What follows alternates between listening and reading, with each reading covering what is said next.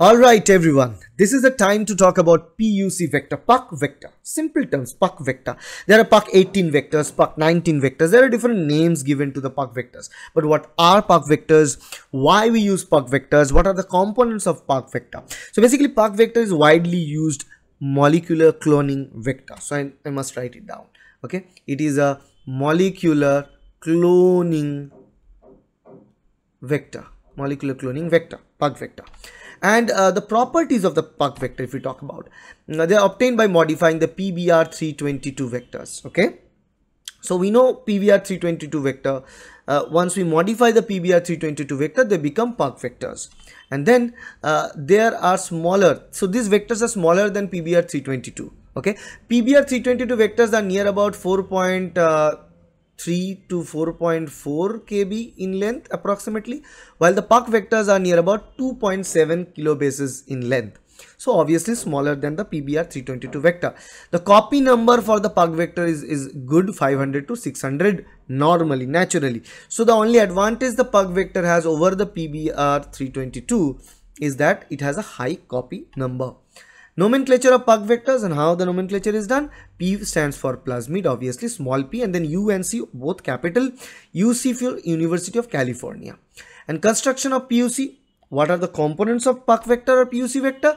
Origin of replication. Obviously, origin of replication is needed. Second thing is a selectable marker. In this case, obviously, it's antibiotic resistance marker.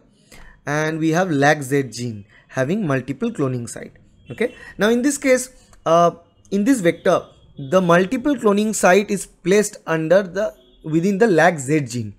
Earlier we saw the example in PR322 vector is that the multiple cloning site is inserted, it's placed under the antibiotic resistant genes. So that's another difference between PBR322 vectors and Puc 18, Puc 19 vector, or PUC 18, PUC 19 vector. So this is example of PUC 19 vector. The length given is 2686 base pair, near about 2.7 kilobases.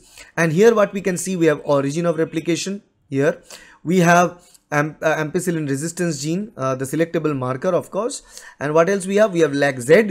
And the polylinker is the region where we have multiple cloning site. This is where we have the multiple cloning site. So multiple cloning site, polylinker, restriction endonuclease sites are the same things in a vector. So that polylinker is placed under this lacz alpha. Okay, so these are the three components. There is no complexity because of the smaller nature of this PUC vector. PUC vector advantages and disadvantages. As I told you, this is the plasmid vector. So of course the advantage is that the cloning process is very simple, the transformation efficiency is very high, and of course in this case it is very small, it's less complexity is there in place. But the disadvantage is always the insert size. So what is the advantage? Let's talk about the uses of PUC vector. Can be used both as a cloning vector as well as an expression vector. The same thing for PBR322 as well as PUC vectors. They can be used as cloning vector as well as expression vector. The advantages, what are the advantage? Produce high copy number, 500 to 600 copies per cell. In PBR322, the copy number was restricted. That was a disadvantage. Although we can increase the copy number in PBR322 by treating it with chloramphenicol. But in this case, no need, because naturally the copy number is 500 to 600 per cell. Easy and single step selection processes are involved. And what are the disadvantage? Of course, the insert size. It cannot accommodate a gene more than 15 kb. It's not possible for them to insert something more than 15 kb. Not possible.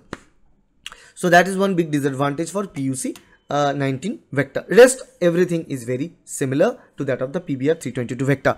So you see, these plasmid vectors are very useful when your insert size is very small. So if your insert size is small, you can use this insert size to insert this PUC vector in the target location, and obviously we can use it for growth in the host cell, which is in this case E. coli bacteria.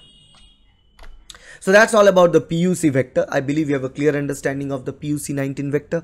If you like this video, please hit the like button, share this video with your friends and colleagues, and subscribe to this channel to get more videos like that in future. Thank you.